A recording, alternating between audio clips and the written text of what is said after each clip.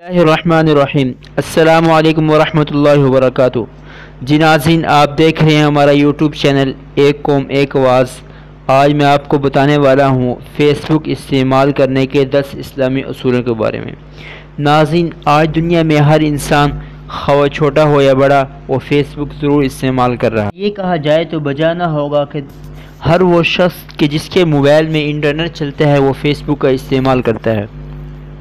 ناظرین، 80% لوگ فیس بک کا غلط استعمال کر رہے ہیں۔ ہمیں چاہیے کہ ہم فیس بک کا غلط استعمال کر کے اس کو فیشن بک، فحش بک، فساد بک نہ بنائیں، بلکہ اس کا صحیح استعمال کر کے اس کو اسلام بک، ایمان بک اور تربیت بک بنائیں۔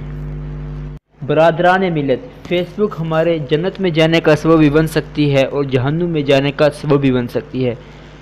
یہ ہم پر ہے کہ ہم اس کو اپنی جنت میں جانے کا سبب بناتے ہیں یا جہنم میں جانے کا سبب بناتے ہیں۔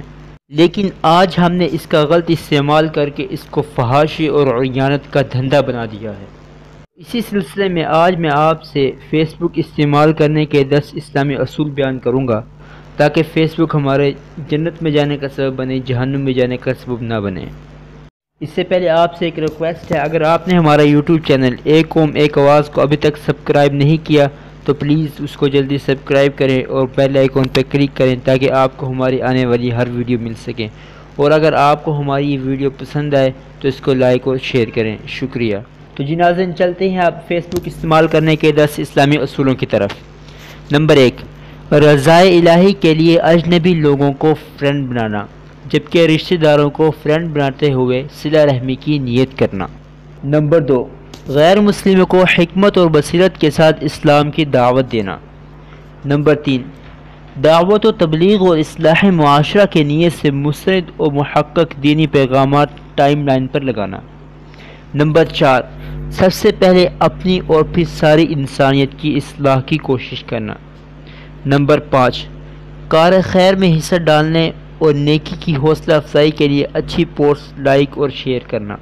نمبر 6، فحش، غیر اخلاقی اور فضول چیزوں سے دور رہنا۔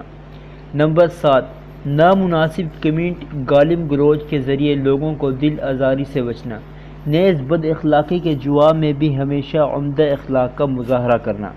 نمبر 8، رسول اللہ صلی اللہ علیہ وسلم کی ذات گرامی، صحابہ اکرام، ازواج مطہرات، اہل بیت اطہار، ائمہ اکرام اور اکابرین امت کا پرزور دفاع کرنا۔